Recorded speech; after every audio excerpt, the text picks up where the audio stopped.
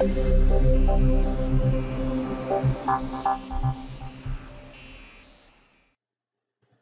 guys, Mike from 24 Hour Solar Power here, and yeah, thanks for supporting the channel. We'd really appreciate it if you could like this video and share it. It really helps our algorithms with our YouTube channel. So if you do get something out of this video, please smash the like button and share it with your friends. What I want to talk about today is the difference between a hybrid and an off-grid inverter. And look, I'm just as bad talking about this because I come from an off-grid world. That's basically what we specialize in. It's off-grid solar systems. And even if the grid's available, from my point of view, when the grid fails, we want to install solar systems for customers that everything works just as normal. There's no difference. So, but making that happen can be a very expensive exercise. So I'm going to pick on Delta today. So a lot of customers come into the shop and they get deceived by these pretty pictures that companies make. I'm not picking on Delta because it's a bad product. I'm just picking on Delta because I get a lot of quotes for Delta to be used off-grid from a certain company in town here. And it doesn't work, so it's actually not rated to be used off-grid. So there's a big difference between a hybrid inverter and an off-grid inverter. So these pretty pictures here, you know, from a point of view from a customer, I think they whack up a solar panel and a battery, and it's going to run all this in their house. So with a hybrid inverter, it's really important. A few years ago, a lot of guys got stung with a product called an Alpha ESS. Where the inverters were not rated to be used in an off-grid situation, but they had off-grid written on them. And everyone that installed those inverters lost their support. I know Michael Mobbs in Sydney from the Sustainable House, he got burnt from that process, which is unfortunate for Michael, because the inverter had on it off-grid. So what the off-grid means in China is there's a blackout, a temporary blackout for half an hour or something like that. It's not designed to be used completely off-grid all the time. So yeah, so if you look at certificate of suitability, this here is a hybrid grid tied inverter. So it's designed to be tied with the grid. So it's really, really important that you understand that. So yeah, so what a lot of people get deceived about with these hybrid solutions is how they work. A hybrid solution, what happens is most hybrid solutions on the market, I'll use Sonnen as an example.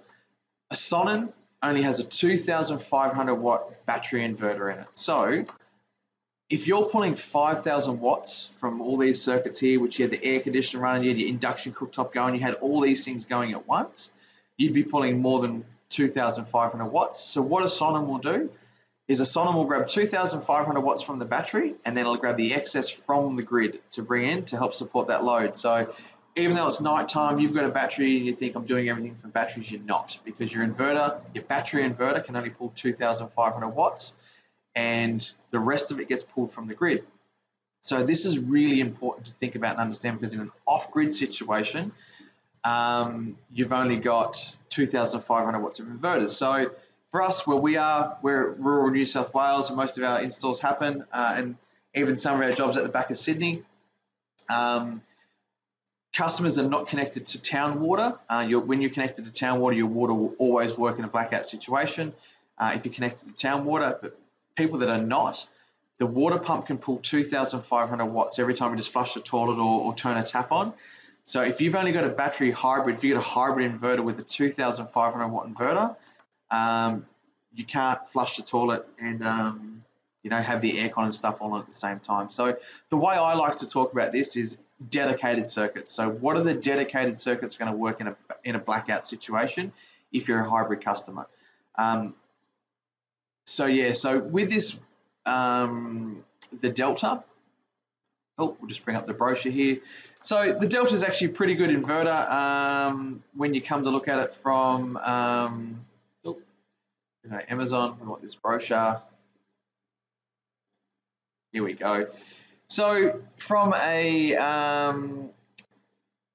point of view of a battery backup, so the charging capacity of this battery can only charge the batteries at 2,500 watts per hour. But the discharge, you've actually got a 3.6 kilowatt discharge, which is actually better than most on the market for a hybrid inverter, so which is not bad.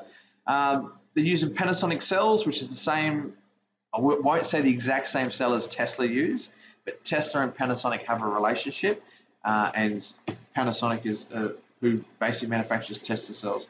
So for this Delta hybrid inverter in a blackout situation, you've only got an inverter of 3.6 kilowatts available to use load. So it's really important you understand what dedicated circuits from your hybrid inverter can be used in a blackout situation. Because you don't want to have a system installed and go, yep, I've got batteries, I've got this, and you have a blackout and it doesn't work. So it'd be really important when someone's designing you a system that, especially off-grid, make sure the inverter is a proper off-grid inverter, because the cost is, it's chalk and cheese. The cost between putting a proper off-grid inverter in a hybrid solution in your house so off-grid and hybrid is a very different cost, because a hybrid inverter relies on the fact that it's got the grid there to help support it majority of the year. You know, like if you think about how many times you have a blackout, it's very rare. So hybrid inverters are designed that, right, most of the time the heavy lifting, if there's something too much for us, we're going to use the grid to help support and not break the inverter. We're in an off-grid situation, they've got no backup. You know, there is generator options, but you know, from a design point of view, when they manufacture a proper off-grid system or an off-grid inverter, the building say, hey, look, we've got no backup. This customer potentially might hate generators, not want to run them, so we require to be able to support that load for a very long period of time all by myself. So the designers of off-grid inverters have very different specifications to work to than the hybrid inverters. So hybrid inverters are not designed to be used for a long period of time. Off-grid by themselves support really heavy loads. So just something to think about, guys, and be very aware of if you are getting a quote for an off-grid solar system. I'm seeing more and more companies quote people hybrid inverters for an off-grid solution, and they're going to have some very unhappy customers to deal with in the future. And what happens is when people think that a hybrid inverter and a battery, and it's all designed around a budget to try and do its thing, they're going to have some warranty issues to deal with in the future. And some unhappy customers. So if you're an educated customer, make sure you do your research and don't get caught out being sold a hybrid inverter for an off-grid. And if you are putting a hybrid inverter in your house, that it's going to run the dedicated circuits that you want to run when there's a grid failure. So yeah, it's important that you understand that. So guys, thanks for watching. Really appreciate hitting the like button and share. And I look forward to seeing you guys off-grid.